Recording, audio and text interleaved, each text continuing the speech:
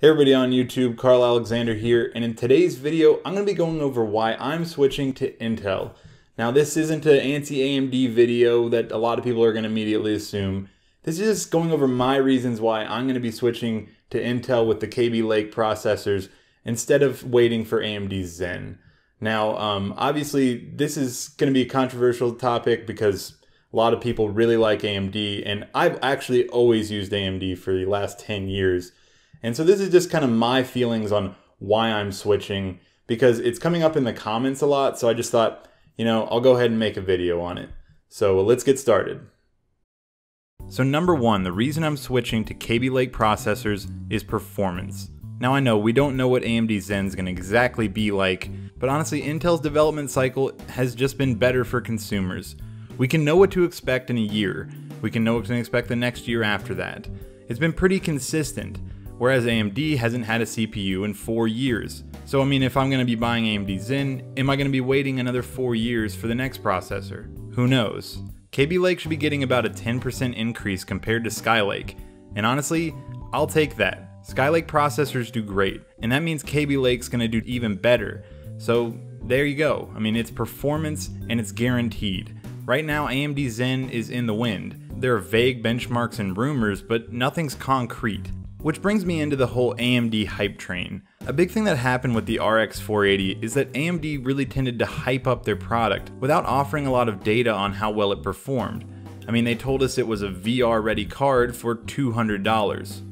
Yeah, it's VR ready, and it was about $200 for the 4GB version, but let's be honest, we wanted the 8GB version for $200, and VR ready is kind of stretching it as it really only matched up with the GTX 970. And yeah, the GTX 970 is a VR ready card, but for something coming out now, I was kind of hoping for something a little bit better. And that's where it came in. AMD hyped it up, offered no specs, offered no benchmarks, and just said, here you go. So I'm getting off the AMD hype train. After discovering how rough the FX processor series is, I'm just kind of done with it. I want to get to a platform that just says this is what it is, and that's what it is. Intel says it's going to have a 10% boost of performance, and you're generally going to get a 10% increase in performance.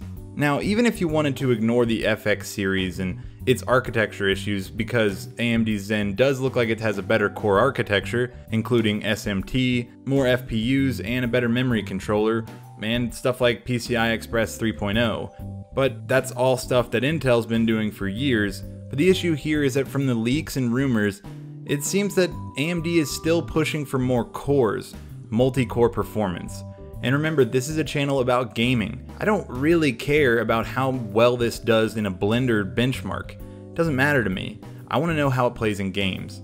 And if you know much about how games are working right now, then multi-core CPU support is still kind of cruddy. I mean, the really high-end Intels don't do that much better in games than, let's say, an i5 or an i7. And that includes things like hyperthreading. So yeah, Zen's getting SMT, and hyperthreading does help some games like GTA 5, but by and large, an Intel i5 is going to do everything you need it to do, and that's just with 4 physical cores and no hyperthreading. So AMD sticking to its multi-core guns and not focusing on per-core performance, I think it's going to hurt them, and it will probably have not as great performance than Intel.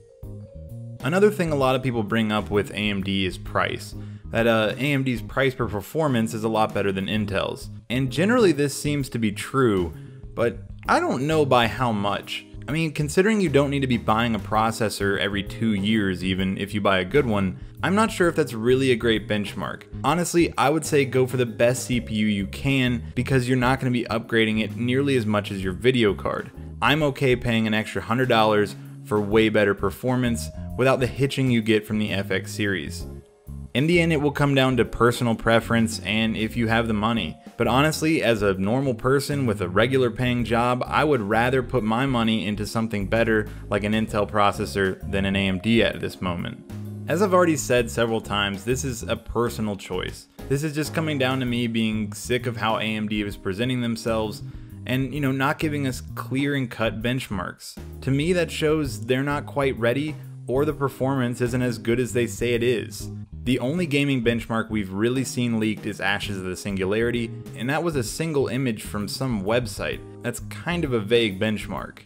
I really want to see benchmarks of GTA 5, The Witcher 3, big titles that will really show us how this CPU performs alongside an Intel. But I really can't wait for that with my GTX 1070. I'm bottlenecking the hell out of it with my 6350, so I'm just ready for a change, and the i5 7600K or whatever it's going to be called is probably going to be my choice. It'll offer me a really great CPU with a chance to upgrade to an i7 later on if I want. I just think that's the best option right now. So that's really it. Those are kind of my thoughts on switching to Intel. It's not a big deal. I just thought I'd put a video out there because there's so many comments that are just, super pro AMD or super negative on AMD. And to me, it's all about performance and just reliability. And I haven't gotten reliable performance out of the 6350, and I think a lot of people feel that way with the FX series. Okay, well, I guess that's about it. I hope you enjoyed this video. This is actually my first kind of improv video. I'm not scripting any of this. Normally I script all my videos. So if you enjoyed this kind of content, let me know. I might do more in the future. It definitely will help me out with time management because the scripted videos take me so much longer. So yeah, just thanks for watching, and I'll see you in the next one. Okay everybody, that was my video for this week. I hope you liked it. If you did, give me a thumbs up. If you didn't, I think you know what to do.